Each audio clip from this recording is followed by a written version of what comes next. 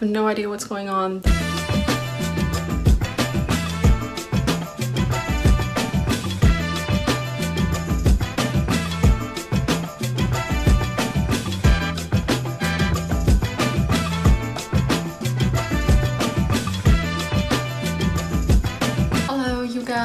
Today's Saturday. It's the start of a new project here on my channel. I've got some big plans. I'm gonna make an overall with you. A beautiful corduroy, navy, military inspired overall. I'm not gonna lie to you, I'm a bit hungover today, which is actually great because I've not been out drinking in like over a year and a half. So I had a great time yesterday with my friends. All COVID safe, of course. That was really great. So today I'll really just be focusing on cutting out my pattern pieces. I already constructed the pattern for the overalls. I did that with the help of my trusty bodice sloper that I've already used in the past couple of videos, and I traced my favorite corduroy pants. Generally you can use any kind of pants that you love that fit you really well. I also already bought the shell fabric. It's this beautiful olive green corduroy. It has a very fine rip. It looks very delicate and it's 100% cotton, so it's gonna be really nice to wear. So let's get to it. I've been wanting to sew a jumpsuit slash overall like this for a good while now, and since the weather doesn't seem to improve, I thought now was a good time. These were some of the inspiration photos I used. The boxy cut is something that I really loved, but I knew would be really hard to accomplish for myself as I do not exactly have an androgynous figure. That's when this photo popped up. I instantly fell in love with the sleeves and the straight leg of the trousers. The silhouette I knew would be flattering on no matter who, so it was clear my jumpsuit had to look a little something like this. This particular model from the brand C, worn by Emili Sindlev, retailed for a whopping £445. After everything was said and done, I spent about £53 in total on my fabric, thread and some other necessities like the zipper. I used the bodice sloper, which I already introduced in my last couple of videos, to create the pattern for the upper part of the jumpsuit. To draft the bottoms, I used one of my favorite trousers and traced them on craft paper. Okay, where to start? We are going to start with sewing in the darts into the back bodice piece, just because that's what I usually do first, and then I will start assembling the pants. What I decided to do is to be super exact with my pieces this time, and making sure that I have markings on both sides of each piece to have everything super symmetrical.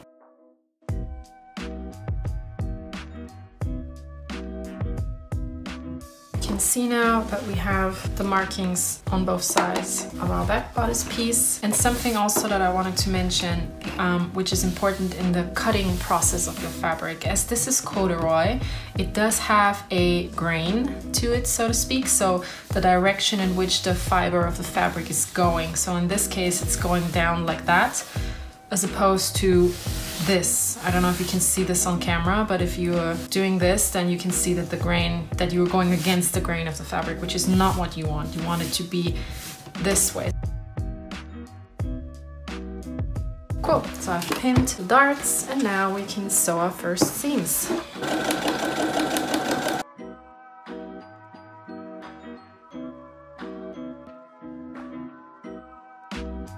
I'm going to start with the back trousers. So I have the top part of my trousers here. I'm doing the same thing here as what I just did with the back bodice piece. I'm placing the pattern down, making sure that it is at the exact same spot as on the other side. And then I'm marking all the important spots just because I want to be sure that everything is super symmetrical. So the nice thing about this corduroy, it also has a nice horizontal stretch to it. So it doesn't stretch this direction, but it does stretch that direction, which is great because you're gonna fit into it really nicely and it's gonna expand a little bit for our beautiful tushies. We need to put it right sides together like this and then pin it in a few strategic places, placing the needles perpendicular to the seam you're about to sew, so your machine can stitch over the needles nicely and you're not going to have any broken needles on your machine.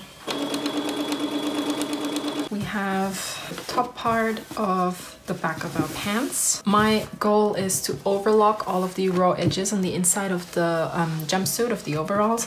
If you don't have a serger or an overlocker, you could go for a blanket stitch on your machine. Since I do have an overlocker, that's what I'm opting for. I'm only gonna overlock all of the raw edges once I've assembled the pants once and tried them on once, because if there's something wrong or it doesn't fit, I want to be sure that I don't have to open up, you know, the serged or overlocked seams. That would be annoying. I've learned from my mistakes, you guys, you know, don't add finishing touches during the sewing process. That's nonsense. Don't do that. So, for all of you out there who have never done pants before, this is what the back of your pants look like, right? So this is the center back seam. Now what you are going to do is you're taking your pattern pieces as you've cut them. So we have 2 here, right? And you're just gonna go straight ahead and sew this part. You're just sewing that down. Now that we've done that, you can see when you open the pants like this, this is your center back seam, and these are your 2 back legs. Here are the 2 legs, and that's the center back seam.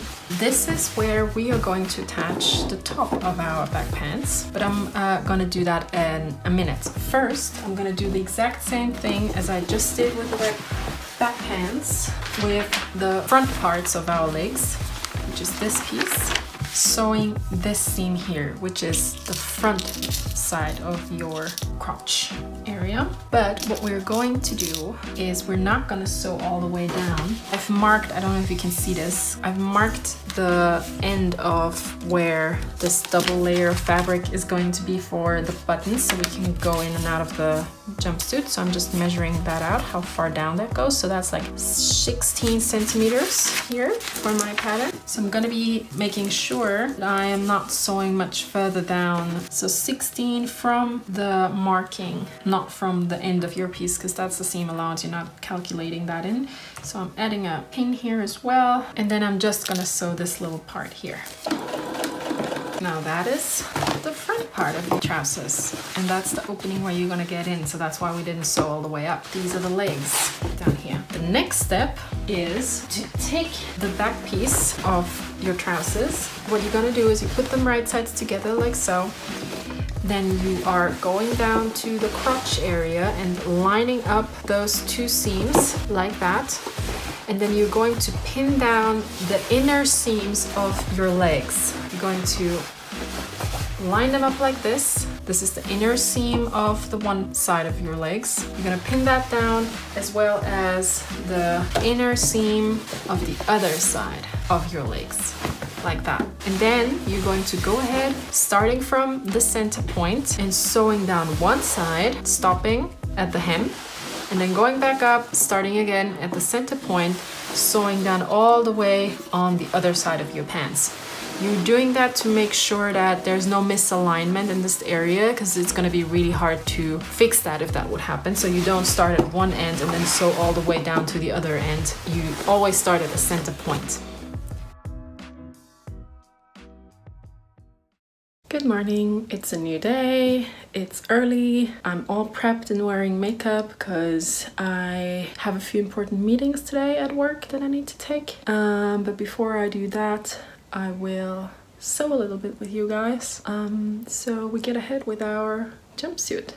And I've already set up my workstation, everything's here, so let's get to it.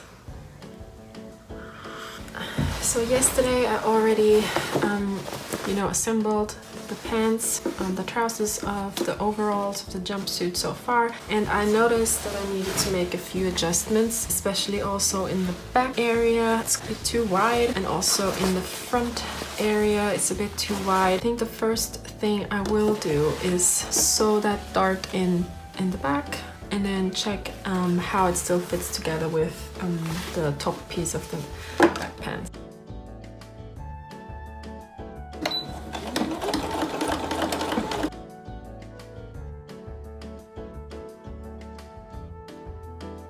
I'm also making sure that I'm marking the adjustments on my pattern as I go. So next time around when I use this pattern for trousers, I will be closer to the final product in the first go. I'm going to put the pants in front of me, the trousers in front of me, and taking the top of the back trousers and putting them right sides to right sides. And that's gonna look a bit funky when you pin it, so you want to make sure that this point here meets this point here. That's where the first needle goes. And then from here you have to play around a little bit. This fabric is stretchy, so I want to make sure that I'm not stretching it out too much, so it's then creating some weird bulks. So we need to be careful with that. Just aligning it gently, adding a few pins where you need them.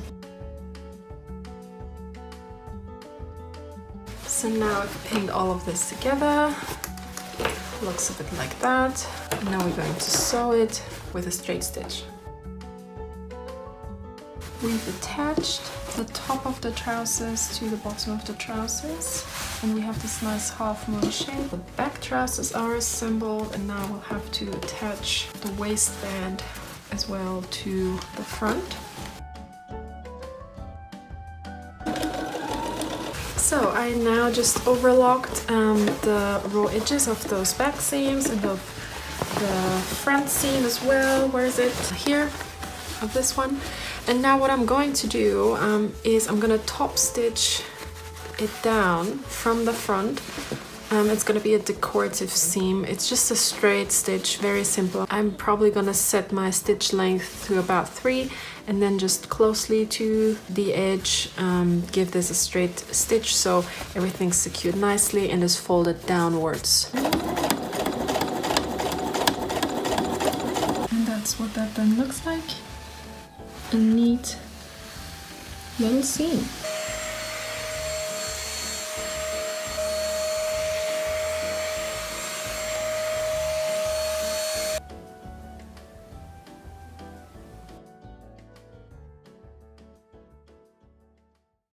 Okay, so I just finished the trousers of the overalls, and now I'm going to attach the shoulder seams of the back and front bodice pieces, and then I'm going to attach the facing as well. And then giving that a straight stitch.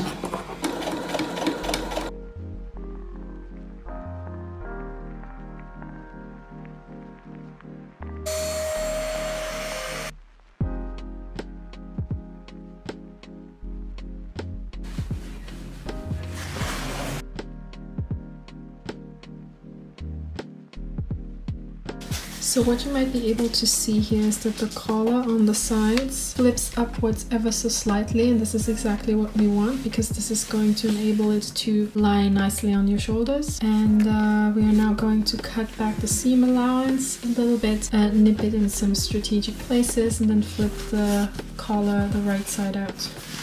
This was the point where I prepared the facing. I sewed the center back seam and pinned the whole thing right sides together with my lapel. Once I was sure about the placement of the facing, I sandwiched the collar in between the facing and lapel, making sure the right side of the collar was facing outwards. It's 9:30 in the evening. We're on collar number 2, and this looks much better.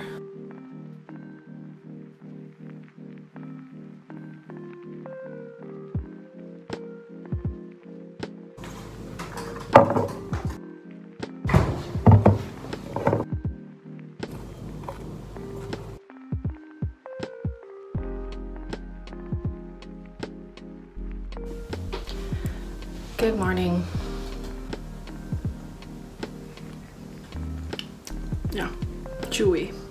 I braided my hair yesterday and I look like I'm 10 years old, which I'm not mad at. Yesterday was a bit of a tough day. I had a lot going on at work and was sewing in the evening. And then there was another collar construction fiasco. I had to do another one. I think next time I'm planning to sew something with a collar. I'm just not gonna cut out the collar in the first stage, but then sew together the bodice, cut out the collar from a calico, put it into the final piece, check if it works, you know, and then cutting it out of the shell fabric. So yeah, I was sort of able to get the bodice to a point where I'm happy with it. The trousers are basically finished. I will now try the bodice, probably have to cut out the armholes a little bit, fit in the sleeves, and then the top is finished and the bottom is finished, and then it's about joining them together, which I'm not nervous about at all.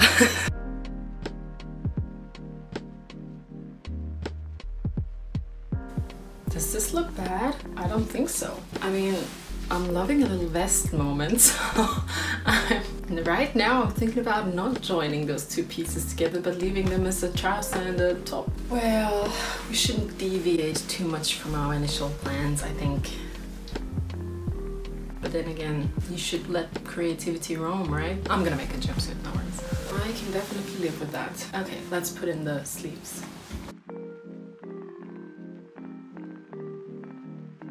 This was a relatively simple sleeve, and if you would like to see how I constructed the pattern for this, please check out my DIY Reformation dress video.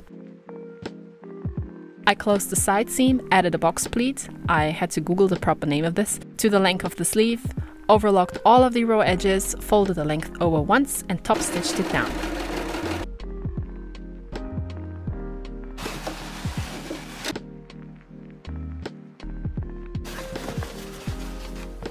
Okay, so now we're gonna put in our sleeves. I just finished the length of them and added this nice little pleat here to give them a bit of a cinched in look.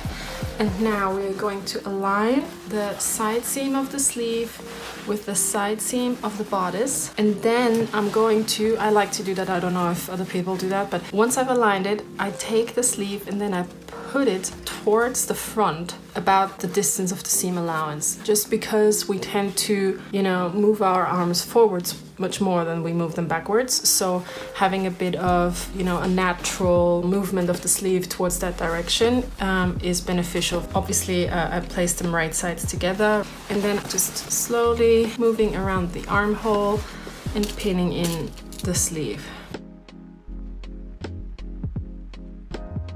Now I'm going to put my hand inside here, take the seam allowance and pull it outwards. So I'm turning my bodice inside out.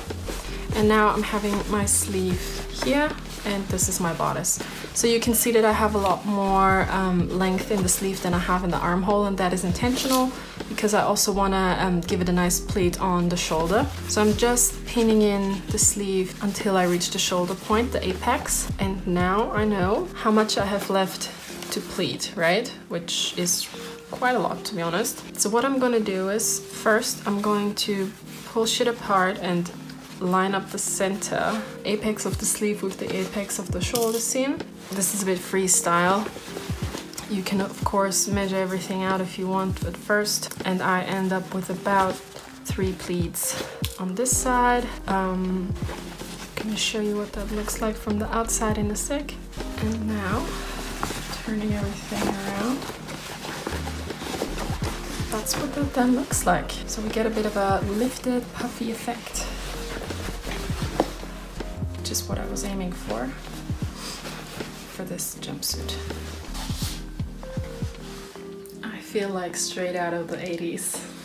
Check this out, this is where it's at. So we have the top, we have the bottoms, and this is how far I am. And now I need to figure out the next steps, which are probably first adding the pockets to the top and the trousers, and then connecting the two. So let's do that. The pockets were super easy to assemble but cumbersome as I had a lot of pieces. I overlocked all of the raw edges to prevent them from fraying. I then top stitched the few edges that I knew would be used often, as my hand would probably glide in and out of them a lot.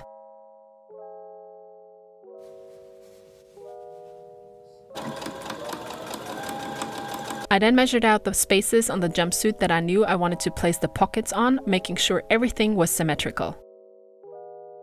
Once I pinned them in place, I wrangled it all through my machine.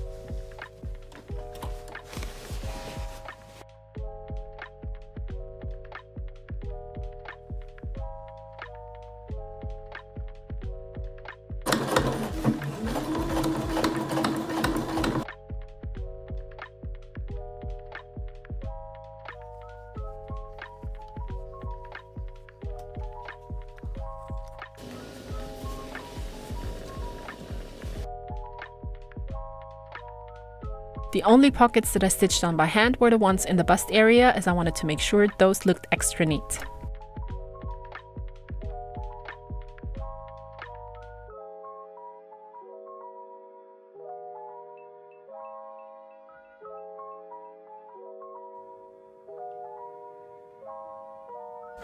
I have no idea what's going on. The weather is absolutely horrendous and it's been like this for a month now. So I don't even know what I'm doing sewing my summer wardrobe. But here we are. Guys, we're entering the final stretch. There are about 3 things left to do. 1 is I need to join the bodice with the trousers. 2 is I need to add a sort of closure in the front because we have a button-up situation. And 3 is I will have to hem the legs of the trousers. And now we're finished. I'm so excited about this, and I'm so excited to get this off my table because I've been working on this for over a week and I just want to wear it and not sew it anymore. So let's do this. After I tried to figure out what kind of closure I wanted to give the jumpsuit, I put on my coat and went outside to get a few last bits and bobs that I needed. So I quickly ran for a zipper because I realized that that would look way cooler on the overall and it would also be a lot less work. So I got a zipper in the right color. It's just a regular old zipper, nothing too fancy. So I'm gonna put that in, and because I don't have a lot of fabric left, I found this, which is like a belt sort of situation. So the quality is really like a seat belt in a car, to be honest, and I think it has a really nice sheen to it, and the different texture might give the overalls a bit more interest. So that's gonna be the belt. And while I was at it, I already bought my fabric for my next tutorial. Look at this beauty. Ditzy little floral fabric, really cute. So that's for my next tutorial. By the way, this is not some cool after effect. This is literally my camera slowly gliding down the tripod. I'm still in my baby shoes with this all, you guys. Okay, my friends, we have now successfully joined together the jumpsuit slash overalls slash, I still don't know what to call it, but that's what it is. It's a onesie. So I've joined everything together. It looks really good. And now, last thing left to do is to add the zip in the center front. And I did that by opening up my facing again. And now I'm gonna pin it in all the way down and sew it in.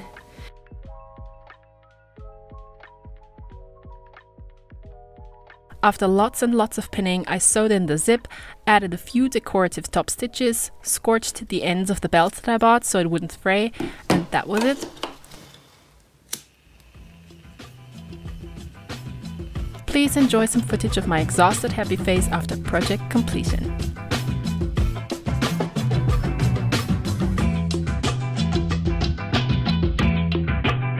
And now for the final look.